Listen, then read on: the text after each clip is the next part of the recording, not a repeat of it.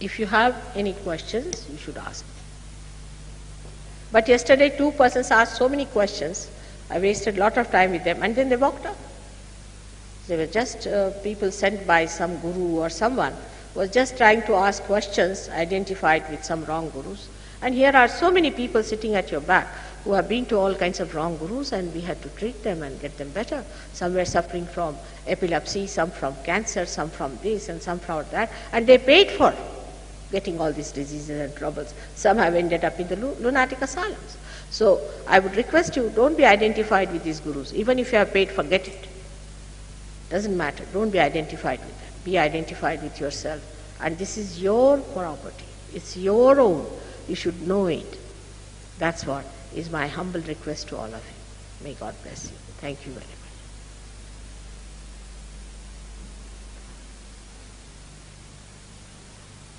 Any questions?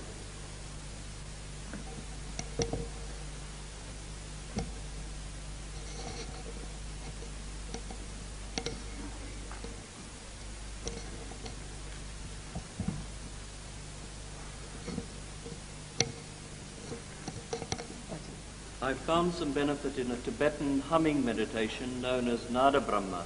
Is this meditation compatible with Sahaja Yoga? Not at all. Not at all.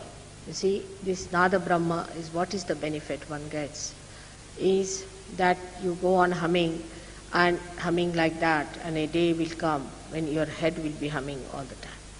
Now I'll tell you the reason for that is like this. Supposing we say anything, like we start saying Om or Hum or anything, we do not become. Supposing I say I am the governor of this place, do I become? If I say I am Om, do I become? By saying thing, can we become something? If we profess something, do we become? Something has to happen within. Unless and until that happens, it has no meaning. It's all outside. You can say anything. Somebody can say I have some benefits because I have been saying prayers. That's not the thing. It's a complete transformation that you must have. And these are very dangerous things. Very, very dangerous. Because in the Tibet now, for example, Lama himself is a mess, I tell you. It's a big mess. I went to China with my husband, and I was really amazed. You might call it a propaganda, whatever it is, to see. In Lhasa, this gentleman accumulated such wealth that it could be compared with the wealth of Pope. He used to take his wine in a full gold goblet, which was all carved, and he had number of them. His plate was made of gold, his everything was made of real gold. And from where did he get this money? Imagine, from these Tibetans who were poor people. They are so poor. They have no clothes, nothing to cover themselves. I don't say communism is a very good thing, but what I say, that these people really exploited them. The whole of that Lhasa exhibition was such an eye-opener. Oh God, these people have looted these poor people and how much they have suffered. If you go and see now Tibet, you'll be amazed. The people don't know. They are so confused. They don't understand. They have given everything that they had to this Mr. Lama. He's touring now everywhere. No one knows what is he up to. What benefit can they give? It's a myth. The best benefit is that you become a master. You know each and everything. You know what is Kundalini, you know how to give realization others, and everything you must. That's the main thing. In the beginning you do feel nice with anything, even with a drink. For a time being, in the same way, if you are humming somebody's name, you might get possessed for a while and you may feel all right. Like TM has the same problem. TM people do some mantras. For a time being they feel relaxed because somebody else comes into your mind. He takes over and he starts managing your show. And when he starts managing your show, you feel relaxed. But relaxation is not the thing. You do not become a master. That's the point is, when you become one with the whole, then you are relaxed because nothing is exhausted. All the time you are relaxed. But see these lamas, how they look. All wrinkled, you can count their wrinkles one by one. Horrible people. You cannot say that they have anything great about them. And what good have they done? I haven't seen any lama doing any good to anyone. I had a chance of sitting next to this Dalai Lama once. in a dinner party when my husband was with the Prime Minister, and he was called, and because Prime Minister's wife would not sit, so I was sitting next to him, and I felt so hot. And the Prime Minister was Lal Bahadur Shastri, and he knew all about me, and he said, "Are you feeling very hot with him?" Because he was a realized soul himself. I said, "It's terrible." He said, "All right, then put the another foreign minister in between." He made me sit on the other side, and the foreign minister sat there. Till you are realized, you will not know. And also I must tell you, when you go to these people, it's difficult for you to get realization. That also is there. Because they create a problem within you. With any effort, you go on to sympathetic nervous system. Any effort, as I told you, you go to sympathetic nervous system. So your sympathetic gets activated. When your sympathetic gets activated, you either move to the left or to the right. When you move to the left, you go to the collective subconscious. That is the place which is all dead within us since our creation. And cancer, as I told you yesterday, is caused by the entities from that area. And if you go to the right side, most of these lamas put you on the right. Do you know Hitler was guided by Lama? Dalai Lama was his guru. He taught him how to capture the minds of people and put them onto this kind of a thing. It's a well-known fact. It was Dalai Lama was his guru. All these lamas are like that. But when you are realized, then only you will know what they are. Like my granddaughter was about 5 years. She's a realized soul. While my daughter and son-in-law were not realized souls, and once they went to Ladakh, and the Lama was sitting, you see, on a mount, and everybody was going and bowed to him, but she didn't like it.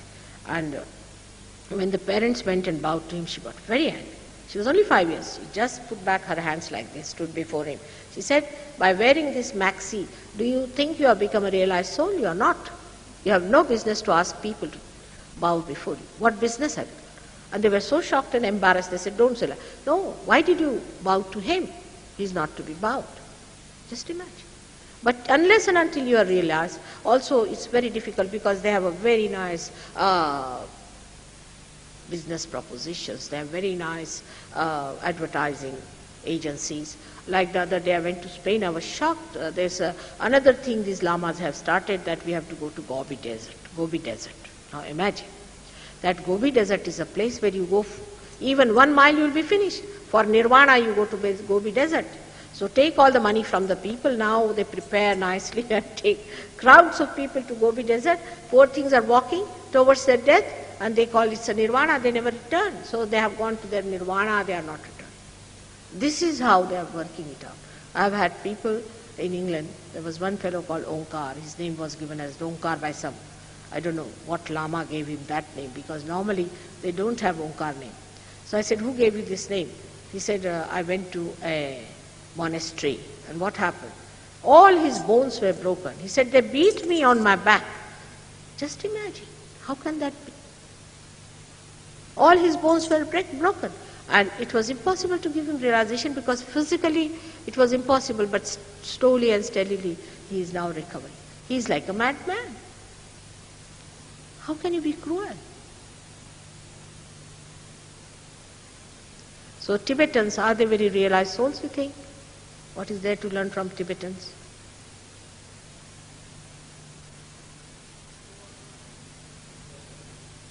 Anybody who is foreign need not be a learned personality. Whatever is written in the book need not be a scripture.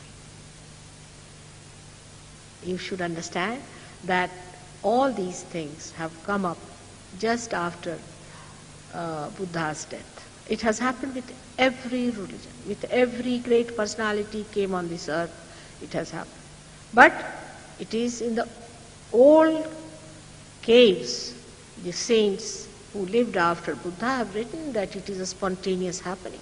But Buddha did not talk of God because he thought, first talk of the self. Because if you talk of God, people immediately start thinking they have become God.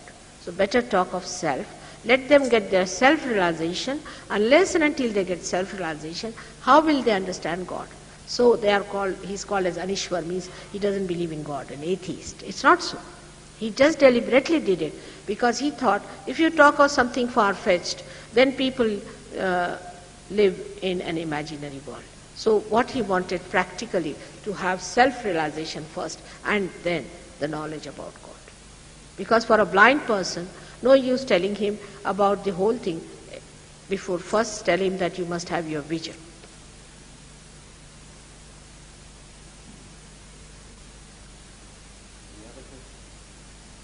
The other day we had one lady from Buddhist meditation. She couldn't get her realization, I'm sorry to say, though we can work it out gradually, but she couldn't get it. Because, you see, Buddha resides within us on this side, here. And this is the portion gets very much swollen up when you do Buddhist meditation. And we have to reduce it with certain mantras, otherwise you cannot reduce it. One has to work hard for such people, doesn't matter. Because you are all seekers, it's your right to have it, and I'm here to work for you.